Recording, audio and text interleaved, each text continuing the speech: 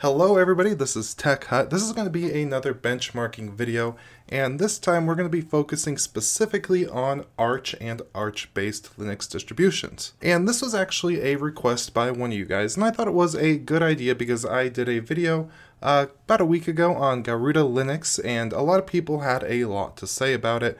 Primarily that it is bloat and it is slow. So that is going to be one of the distributions that we are going to look at, including vanilla Arch. And the Arch that we're going to take a look at is running the 5.11 kernel, and the package count is at 755. Now I will note I took these screenshots after I installed GIMP and Kdenlive, as well as their dependencies, so on all of these the initial package count was actually a little bit lower. Next up on the list is going to be Manjaro Linux. Now this is running the 5.10 kernel. It has 1,144 packages, and I do believe this is Manjaro 21, but I'll have a link in the description with all the info, all the results, everything you guys need to know. Next up we have Garuda Linux. Now this is running the 5.10 kernel. This one has 1,246 packages, and one thing you're going to notice is all of these distributions will have the same desktop environment.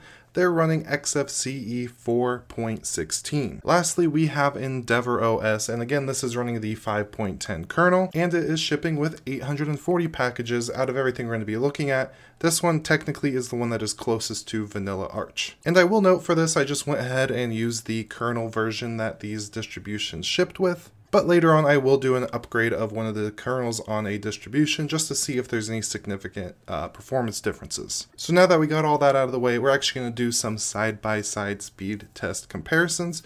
But before I do that, I just want to say this video is sponsored by you guys. This is technically my announcement video for YouTube memberships. So if you're already subscribed, you'll see a little join button on the bottom. You can go ahead and do that if you want to. There's some perks that will come with it, such as member-only posts. Eventually, I'm going to be adding custom emojis, things like that. And if you're not interested in giving Google money, there's also a Patreon, so you can go ahead and support my content there as well. So now, with all that said, we're actually going to be getting to the first test, and that is the hard boot. The computer is completely shut down, no power in the system, and I started the timer on when the button was clicked. And plain old vanilla Arch came in first place at just above 25 seconds, followed closely by Manjaro at 26 seconds. Next up was EndeavourOS at 31 seconds. Followed up just by under 5 seconds, Garuda Linux came in last place at 36 seconds. Now the boot speed from a completely dead machine is cool and all, but something even more important to me is the reboot speed.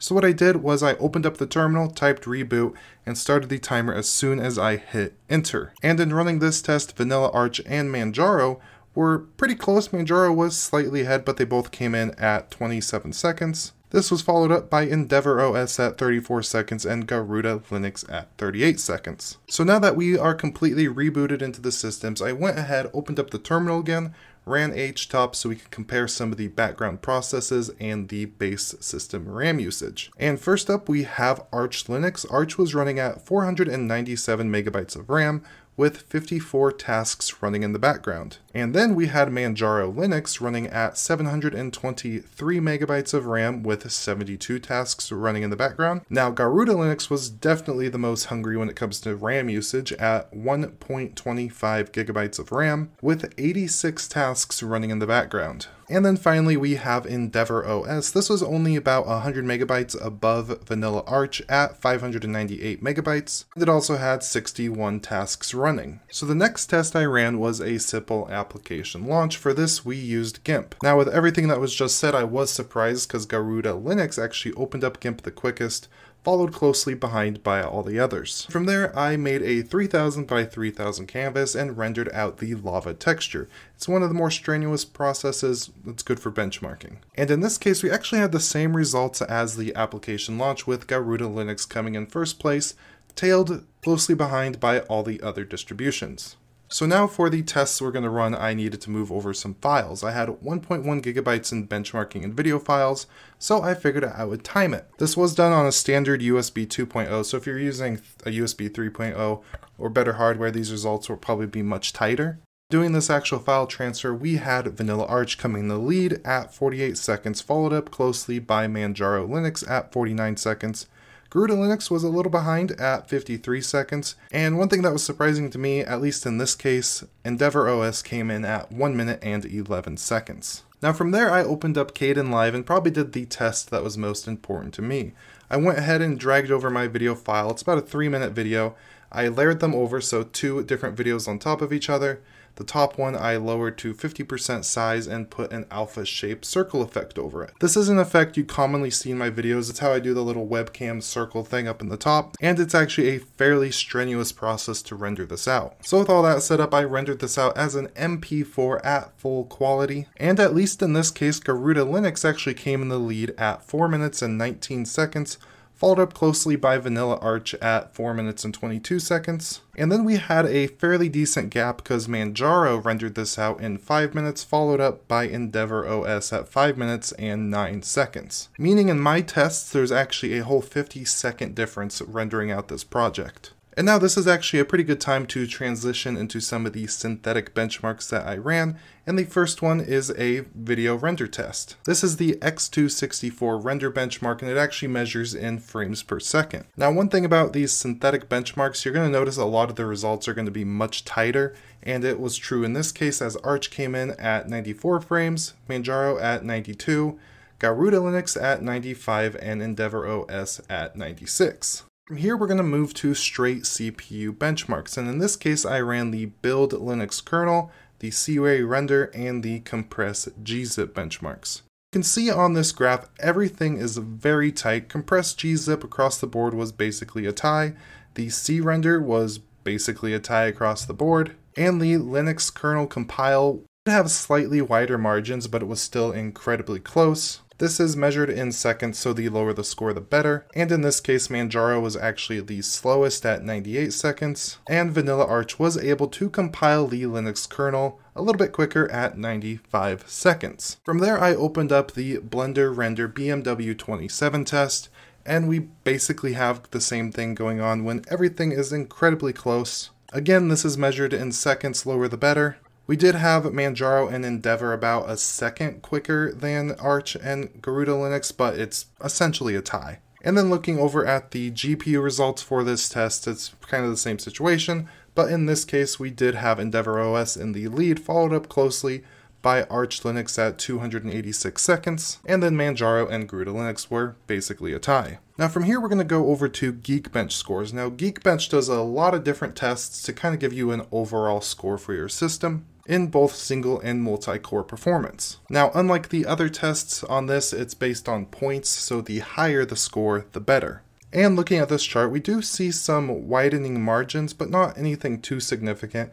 Garuda Linux did come pretty low on both of the tests compared to the other ones. For Arch, Manjaro, and EndeavourOS, it was basically a tie at 1350, but Vanilla Arch did squeeze in a slight 4-point advantage. Looking over at the multi-core scores, Vanilla Arch was in the lead over EndeavourOS ever so slightly, followed up ever so close by Manjaro, and Garuda Linux was actually a good number behind at 7182. Now the next benchmark we ran was RAM speed test, and in this case it was measured in megabytes per second, so the higher the score the better. And in this case it did range between 20,200 and 20,400, so it was fairly close, basically within a margin of error. But if we do want to pick a winner, Manjaro was actually the fastest, while Garuda Linux showed the lowest RAM speeds. Now to measure gaming performance, what I did was open up the U-Engine Valley benchmark. This will just run through a couple different graphically intensive scenes, and I went ahead and ran this test at 1080p high quality. And this was a case of Garuda Linux actually coming out in the lead at 4594, followed up closely by EndeavourOS at 4590, and then in this case, Vanilla Arch Linux actually scored the lowest, just 2 points behind Manjaro. So originally I was going to run all the benchmarks like I just did, and then go ahead and upgrade the 3 other distributions to 5.11, but that proved to be very time consuming, and I immediately ran into problems, especially in Garuda Linux, trying to use their kernel upgrade tool. So I ended up not doing this in every single one. Doing this in Manjaro was actually worked pretty well, so I went ahead and reran all these benchmarks using Manjaro with the 5.11 kernel. And I'll just go ahead and put up a table here with all the results we ended up getting. And across the board, you cannot see that there was significant improvement. As a matter of fact, in some instances, there was actually a decline in performance. But for the Linux kernel compile, the 5.11 kernel was about a half a second quicker. C-Ray was basically a tie. We did get a improvement of 3 frames per second in our X264 test. RAM speed was basically a tie. Compressed gzip was basically a tie. In the Valley benchmark, there was a slight performance increase. And then as far as the Geekbench scores, there's actually an improvement of 6 points for single core and an improvement of about 100 points for multi-core performance. So overall, this does show that there is a slight improvement when it comes to upgrading the kernel, but it really doesn't matter unless if you have specific hardware that was actually addressed in the kernel update. Generally, all the numbers we just saw are either within a margin of error or don't really make too much of a difference in actual real-world performance, other than the Geekbench score did see a good bump. So that about wraps up these benchmarks. I do hope you enjoyed it, and I do hope you learned something. Ultimately, when it comes to system performance, you saw some interesting results, such as Garuda Linux scoring pretty rough when it comes to the Geekbench scores against the other distributions, but at the same time actually having better real-world performance with some of our initial side-by-side testing. As far as like base system utilization or bloat, it really doesn't matter unless if you have like 4 gigs of RAM or less. So unless you absolutely need something lightweight or you just want to build an Arch distro because that's what you're used to doing, Vanilla Arch is a really good move. It did very well in all of these tests. But for those of you who talk smack or don't like Manjaro, Garuda Linux, or anything like that, when it comes to base performance, there's just really not that much of a difference, and in some cases because of the optimization that some of the teams put in with building these distributions, it might actually perform a little bit better, at least compared to my personal base Arch install, which generally was fairly minimal. So with that said, again, I did launch YouTube membership, so next to the subscribe button down below, if you join that, that would be absolutely awesome. Additionally, I do have a Patreon that you can go ahead and check out, but if you're not interested in that, simply liking this video, leaving a comment down below, and subscribing so you do not miss future uploads will be more than enough. I do hope all of you have a beautiful day.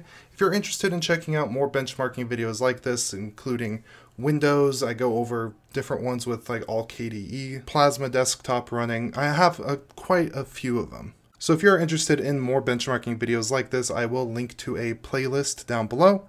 With that said, have a beautiful day and goodbye.